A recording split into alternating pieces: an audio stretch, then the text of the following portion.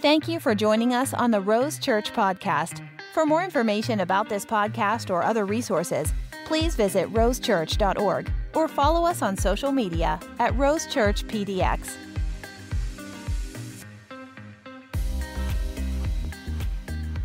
Well, hey, welcome to church. We're so glad that you're here. My name's Andrew. Julia, my wife, and I, we're the pastors here at Rose Church, and we're so thankful you come to spend the afternoon with us. And however you got in this room, wherever you came in this room, thank you for being here. We're really, really excited for it.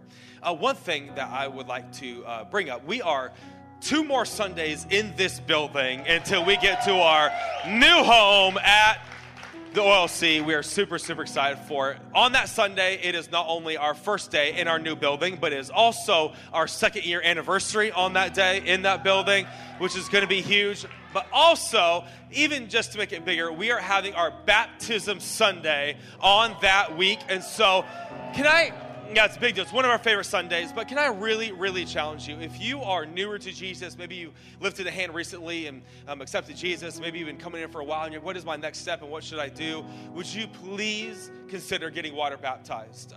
Maybe you did as a child, but you didn't really make a decision as an adult. Maybe it's been a while, but would you please sign up for that day? We'll be having baptisms all day long. You can grab the Connect card on your seat or go by the Next Steps bar. We can help you that way, but if you are interested at all, maybe you have some questions about it, but you're interested in making that next step in your faith and in your journey, would you please sign up for that day on the Connect card? And real quick, would you mind grabbing that Connect card? Every single one of you, it's on your seat. It's a black card. Would you mind grabbing it? It's on your seat, or maybe it fell down.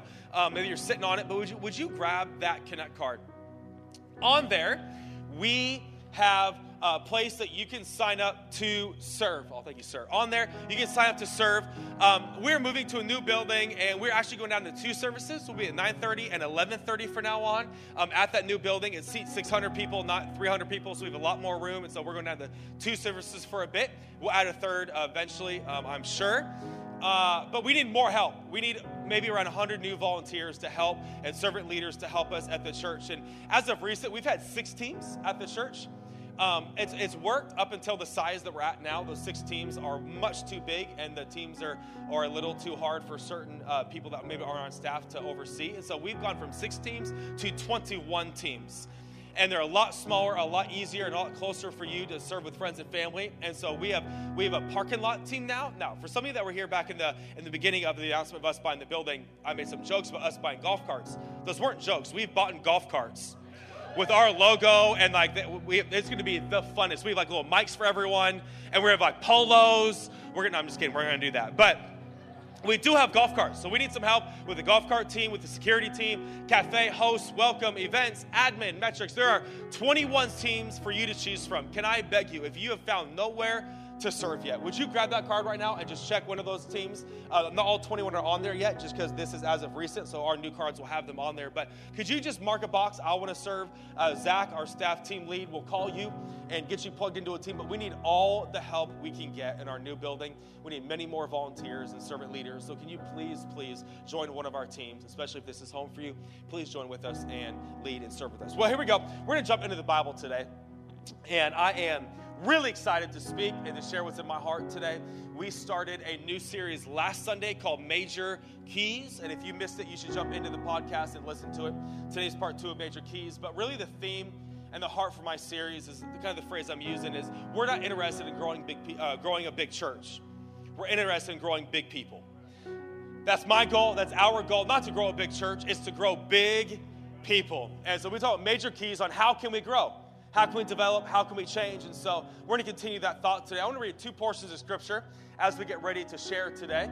Let's go to the book of Ephesians, chapter 4. Oh, I can't wait for no more trains. Thomas, your days are numbered, buddy. Ephesians 4. I want you to pick up some key phrases that Paul is writing. He says, instead, we will speak the truth in love. Growing, there it is again, growing in every way more and more like Christ, who is the head of his body. Catch these phrases. Christ, who is the head of his body, which is the church. He makes the whole body fit together perfectly. As each part does its own special work, it helps the other parts grow.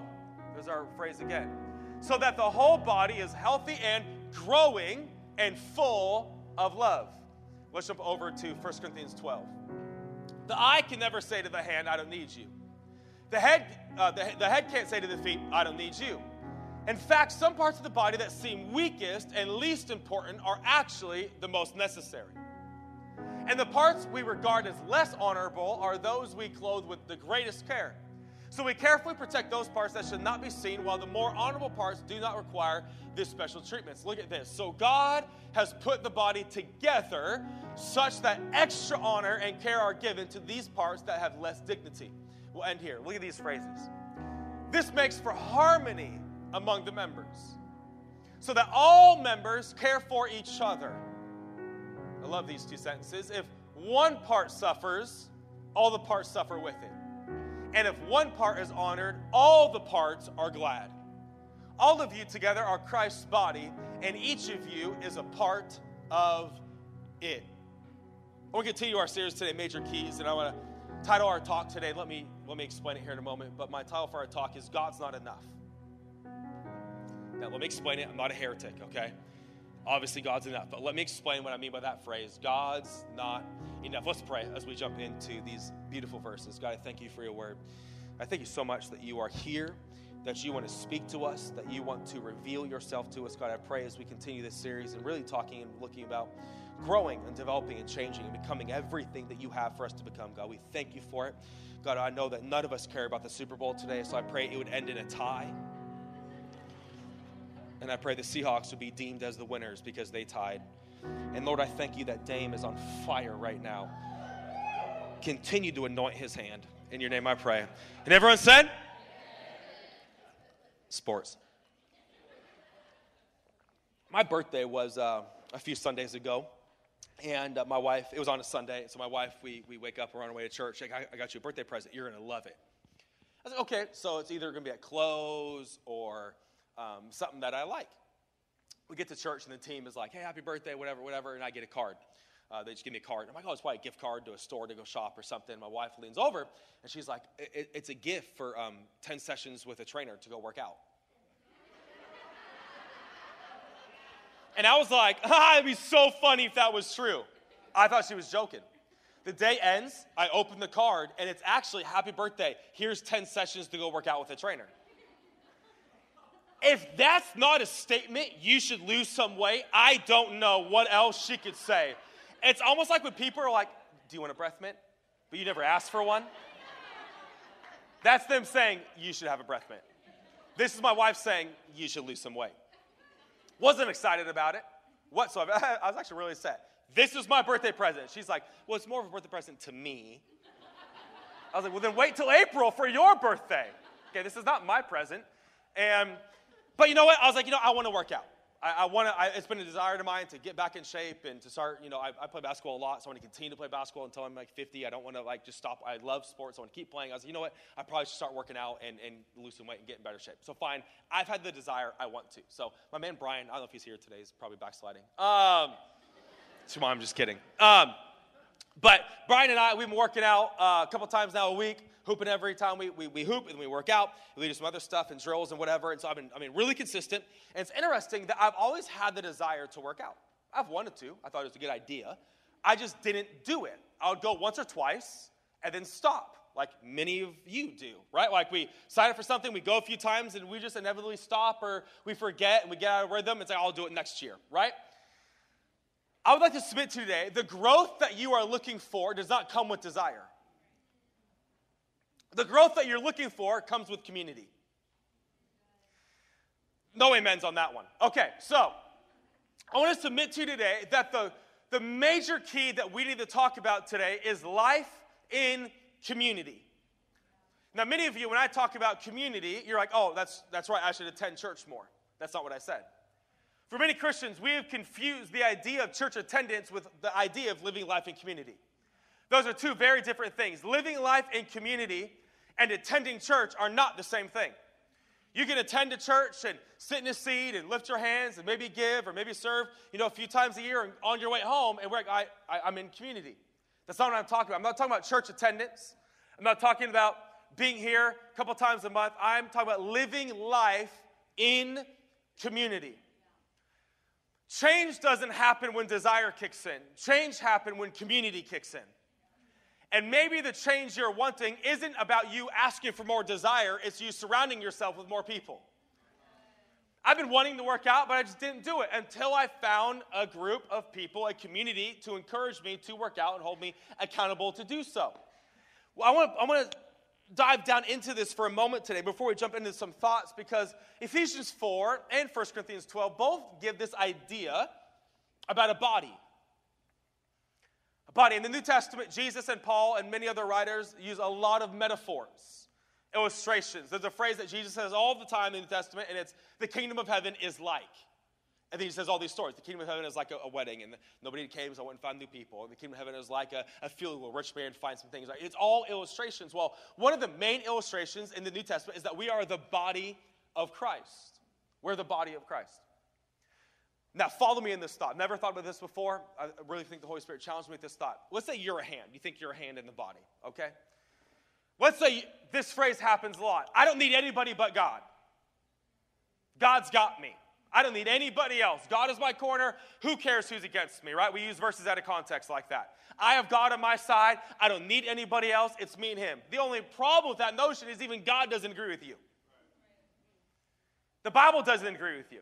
There is no narrative of that notion or mentality to believe that it's only you and God. It's only you and him on this journey by yourself. It doesn't work that way, because if you want to resemble the God that you serve, even he himself lives in community. It is God the Father, God the Son, and God the Holy Spirit. Even God himself is a living, breathing community. So if you want to resemble him, you must be in community.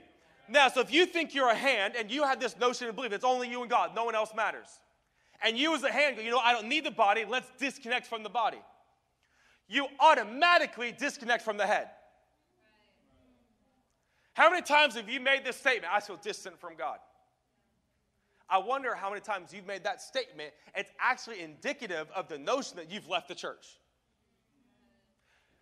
Because when you distance yourself from the head, it might be a sign that you've distanced yourself from the body.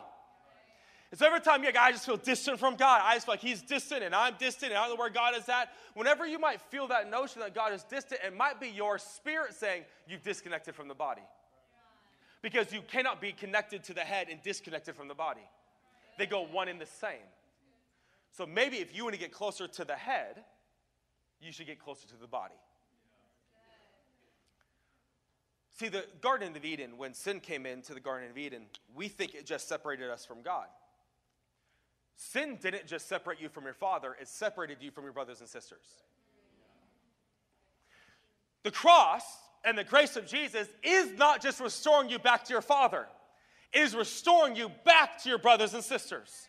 The gospel isn't just fixing your vertical relationships, it is fixing your horizontal relationships. It does both in the same. So the cross isn't just fixing you and God, it's fixing you and them. Because God is not enough in this journey. It's not just you and God. It is you and the body. It is you and brothers and sisters. I would like to dive into this thought today and maybe pause you a bit. And some of my thoughts can be very direct, and so please bear with me. But I want to help you today. I mean, maybe a little more teachery than normal, but I want to help you today because I want you to change, grow, and adapt. And once again, we're not building a big church. We are building big people. And I want to give you some ideas when it comes to living in community. Number one is this. You don't become yourself by yourself. You don't become yourself by yourself. There are three types of illustrations that God uses in the Old Testament more than any other illustration. It is sheep, that he's the shepherd, we are the sheep. Children, he is the father, we are his children. And clay, he is the potter, we are the clay. That is the three biggest illustrations or metaphors that God uses in the Old Testament pertaining to you and I. Okay, that sounds really cute and fun. If you do some study about sheep are really stupid. Sheep will straight fall off a hill if you tell them to. You lead them, they'll just fall right off. Did you know a sheep is so stupid, if it falls on its back, it cannot turn back over. It will die on its back. That's how stupid sheep are. And God goes, you're my sheep. And we're like, yeah! And he's like, it's not that good. No. And then he goes, you're my child. You know how stupid children are? I have two of them. Do you know how soft clay is? Just ruin the whole cup, the whole saucer, one fingerprint, ruin. What is God trying to give us in the narrative or the motif of the Old Testament? You better be careful who leads you because you are stupid. You better be careful who touches you because you are soft and moldable. And you better be careful who disciplines you because you act like a child a lot. So what it was the Old Testament saying, you better be careful who you choose to lead you. You better be careful who you choose to shape you. And you better be careful who you choose to discipline you. Because you're a lot like sheep, you're a lot like a child, and you are very soft like clay. Why? Because you don't become yourself by yourself. When you get success in life, you look back and say, thank you to that coach, thank you to that parent, thank you to that cousin, thank you to that neighbor, that teacher stuck out his life for me. And he pulled me aside and helped me out in my homework. Why? Because you don't become yourself by yourself.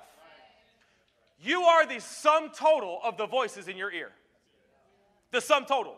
So you might want to consider every voice that has your ear because you are becoming the sum total of the voices in your ear. So if you want to change your life, don't change your life by making better decisions. Change your life by who has your ear. This isn't just a spiritual thing. This is a life thing. You will have the average income of your 5 closest friends. So no wonder you're poor. No wonder you will have the emotional IQ of your 5 closest friends. This isn't just a biblical thing. You will become the 5 closest people to you.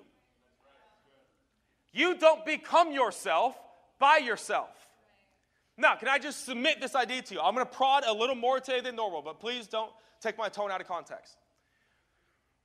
Stop asking people for things they don't have to give you. Case in point, stop asking your insecure friends to pray about your insecurity. Stop asking people with below average marriages to hold you accountable for a better marriage. Don't ask your friends with horrible budgets to pray about your money.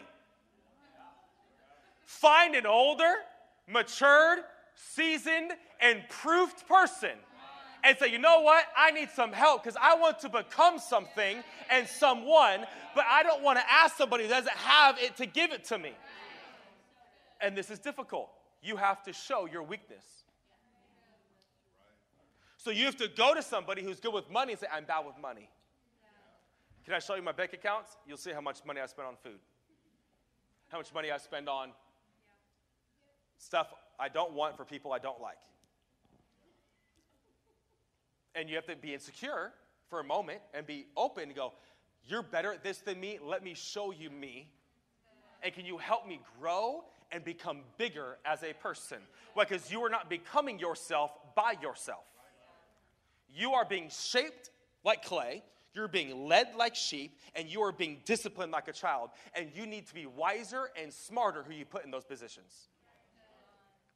Because you are becoming something. We've talked about this. Number 2. Let's dig a little deeper. Let's buckle your proverbial seatbelts. Those who don't listen don't change.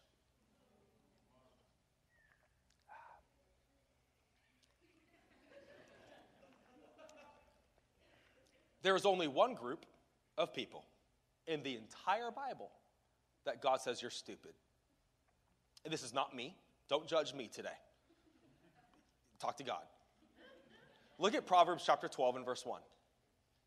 To learn, you must love discipline, for it is stupid to hate correction.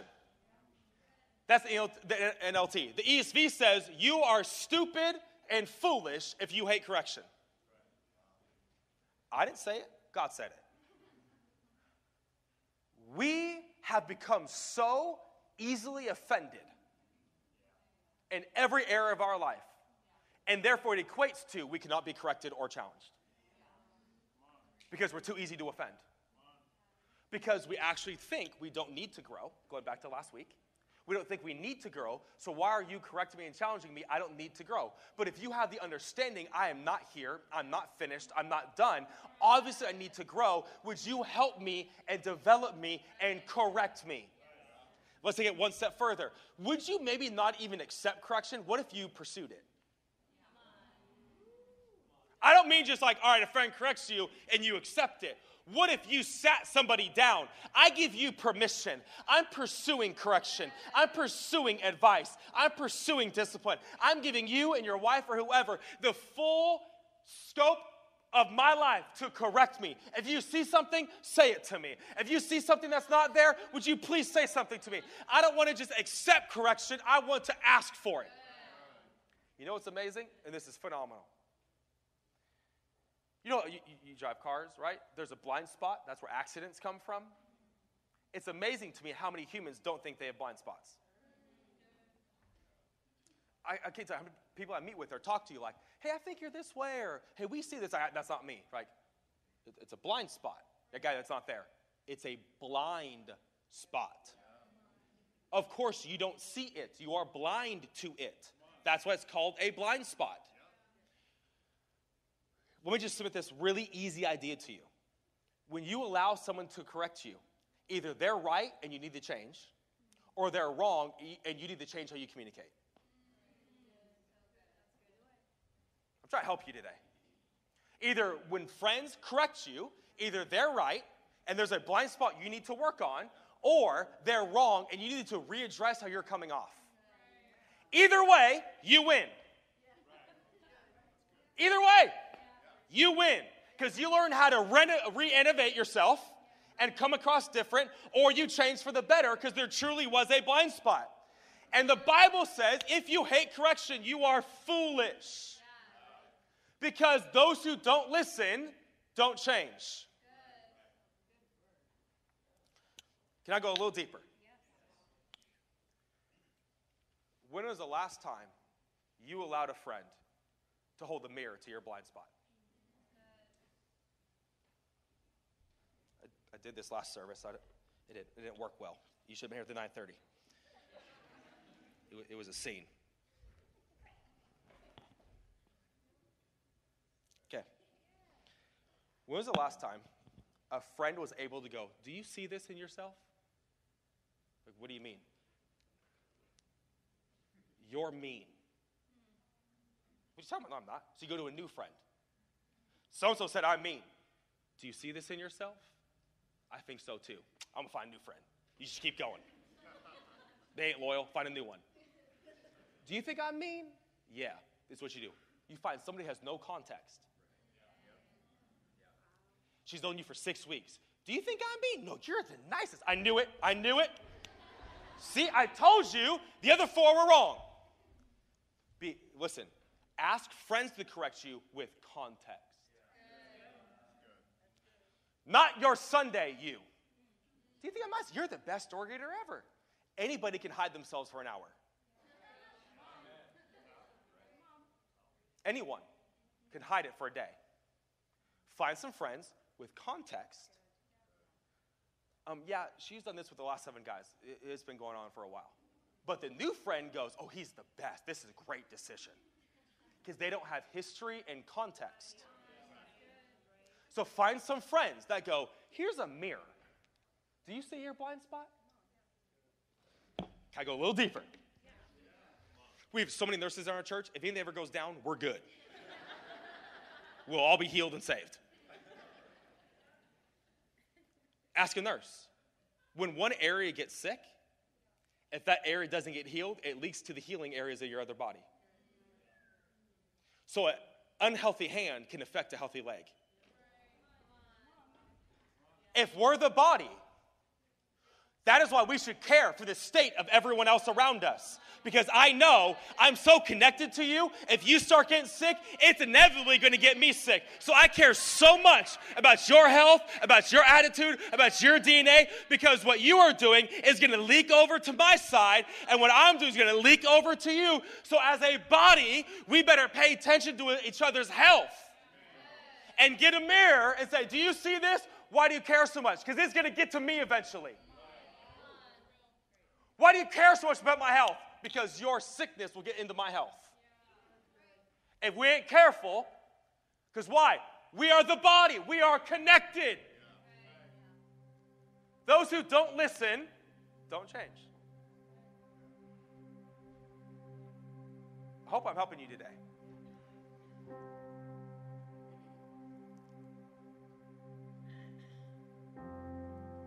so I'm trying to figure out how I'm going to say this. When a friend, so I'm just trying to word this right. When a friend challenges you,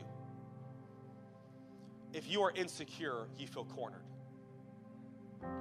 If you're confident, you feel surrounded.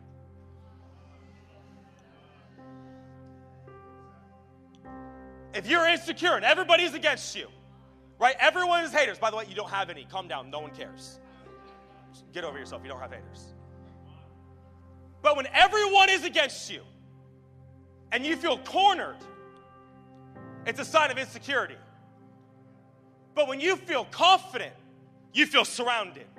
Thank you so much for challenging me. Thank you so much for being on my side. Thank you for pointing it out. I didn't even see that in myself. Thank you. I feel surrounded. I'm not cornered. I'm not defensive. I'm not pushed up against the wall. I'm surrounded by my body. I'm surrounded by my friends. Thank you for challenging something in me I did not see. Because those who don't listen don't change. Now, please do not hear me out of context. I'm not saying let's have a whole church of people in the lobby. I want to talk to you for a second right after service. I got 2 things I've been seeing for a minute. Can you sit down for a second? You got some time? I've been waiting for a long time to say these 2 things. I ain't saying that. Let's have a bunch of connect groups that just challenge each other all day long. You done? I got some things to say back to you. No. I'm not submitting this at all. At all, I'm not saying that whatsoever. That would be the worst church to go to in the whole world. Every Sunday you come here, you're all right, who's going to get me today? That would be the worst thing in the whole world. But I am saying to have some friends. To check your blind spots. My third and final, can I go a little deeper? Your accountability is only as good as your honesty. So at this point, you're probably like, all right, let's get an accountability partner. Such a church thing to say, by the way. All right, who wants to sign up for my X3Is? Who wants to sign up to have my passwords? All right, who's my accountability partner? Yeah, that's a good notion. It's a good start. But your accountability partner is only as good as your honesty. Hey, you doing good? Yeah, doing great. Great check-in. Have you talked to your accountability? Yeah, I told them yesterday we're doing great. Okay, so that's not the notion and the point of having an accountability partner. Do you have anyone in your life that you can pull back the curtains of your soul and say, this is me? Not your Sunday you. Your Friday at 2 a.m. you. And by the way, those are 2 different people. You know it and I know it. I don't mean like your church, you're like, you're serving great, you should serve better. Like, no, I mean like at the depths of the soul, the darkness of your night. Hey, this is me. Because if you're insecure, you feel cornered. But if you're okay, you feel surrounded.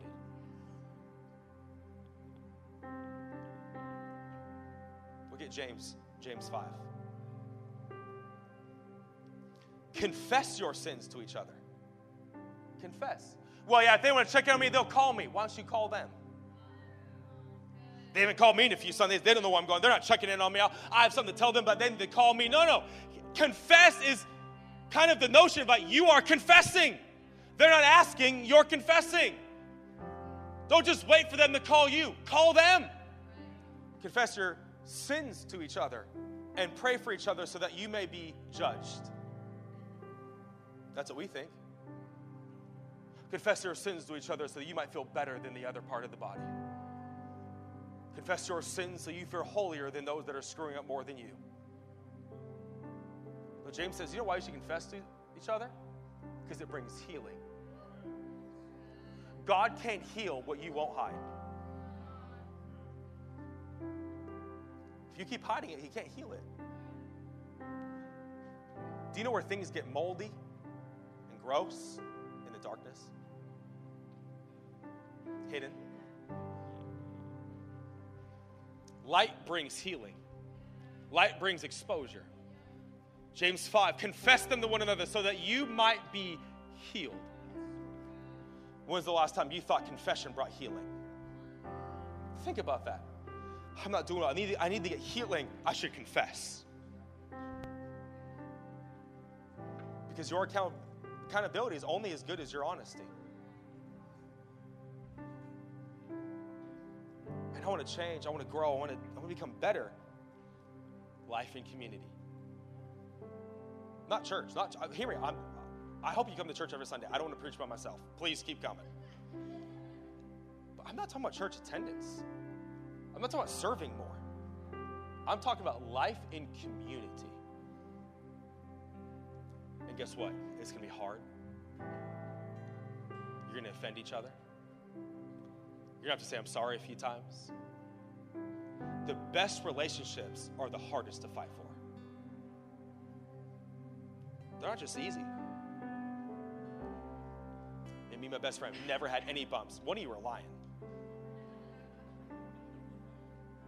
One of you were hiding something.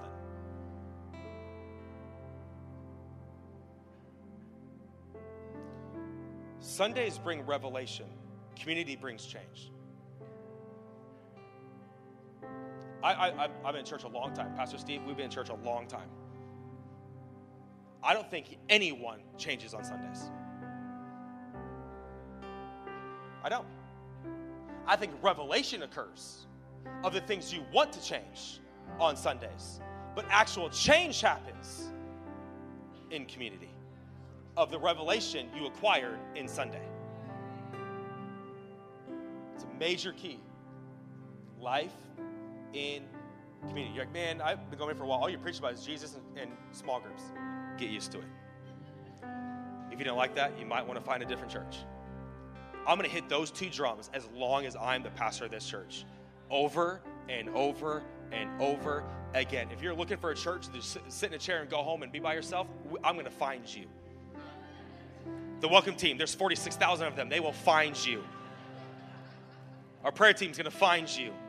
Why? Because we're not here just to play church. We're not here just to attend some service and do something. We're here to grow and develop and change and become everything God has for us. And that doesn't happen in Sunday attendance. It happens in community. Can I pray for you? Can you bow your head and close your eyes? I want to pray for you as we get ready for worship. If you're here today and you're like, man, I'm not a follower of Jesus. I'm newer to this, and maybe a friend invited me. This is so new to me, or maybe you're coming for a few weeks considering Jesus. I don't know how or why you got in this room. But if you're saying, you know what, I'm not a follower of Jesus. I'm not a Christian, not a believer. And I want to, this person you've been talking about, this person we've been singing about, I want to accept Jesus in my life today. I want to have my error, my sin, and my shame erased. How do I change? Well, it starts with Jesus. That's the first base. That's where you start. Can't do anything without Him being the Lord and Savior of your life. That's you today across this place. Like, that's me. Would you just put your hand up and wave it at me so I know who I'm praying for? Say, that's me. I want to accept this prayer today. Awesome. Thank you. Anyone else just saying, that's me? Just put your hand up and wave it at me so I know who I'm praying for. Awesome. Anyone else? Just real quick. Just put it up. Signifying that's for me. That prayer is for me. Awesome. Thank you. See you. Jesus, I pray right now for every heart, every soul that's opening themselves up to you. We thank you that you give us the power to truly change. From the inside out, God, it starts with you. I pray and I thank you that your grace is sufficient for our error, our sin, our shame. And I thank you that it's free. We can't earn it. It's not about pedestals and achievements and accomplishments. God, it's a free gift that we receive today. In your name I pray. And everyone said, man, can we stand to our feet today? We're going to go into worship. And if you're newer to our church, the word's on the screen right behind me. We have prayer in the very back. If you want prayer for anything at all today, there's a prayer team in the back. But let's lean in today to worship. You lift your hands, you lift your voice. Let's sing these songs together. Let's go into worship.